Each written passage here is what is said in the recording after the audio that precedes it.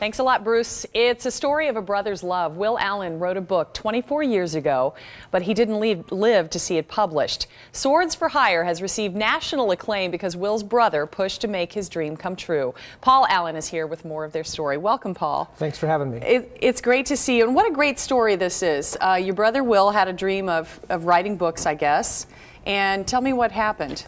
Well, he wrote stories, songs, everything. Since he was maybe in first grade, he just wrote tons of stuff. And he had cancer in college and ended up dying in 1980.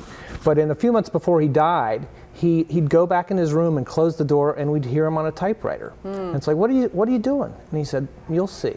So literally Christmas Day, he gave the family, each of us, a copy of this story.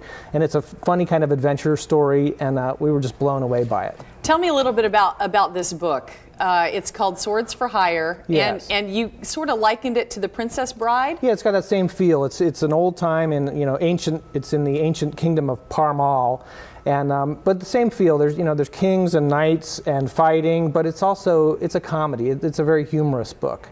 So it's for kids and adults, right? Yeah, it's funny. The reviewers, kind of like Harry Potter. It's positioned as a kid's book, but the reviewers, it's gotten 25 great reviews, and a lot of them have said, I was laughing out loud as I was reading this book.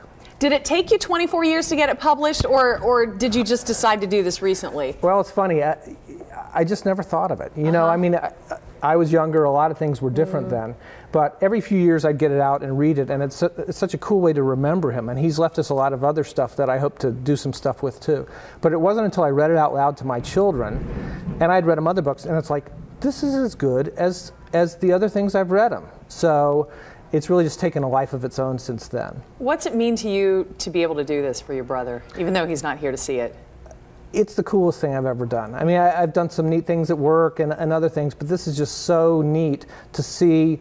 What hit me a couple of years ago is like, we used to say, it's like, I wonder what he would have been. I bet he would have been a successful author. And it's like, he can still be a successful author. Yeah. And it's really just taken off. The reviews, it's available in bookstores now. And swordsforhire.com is the website. You can go and see the reviews and stuff, and it's just a dream come true. And you can also get to that website through our website, fox19.com. And one other interesting note is that the foreword is by Nancy Cartwright, who's the voice of Bart Simpson, who went to OU with Will. It's wonderful, and I can't wait to read it with my daughter. Oh, Paul, great. thank you so much. Thanks so much for having me on. It was nice to have you. Thank you.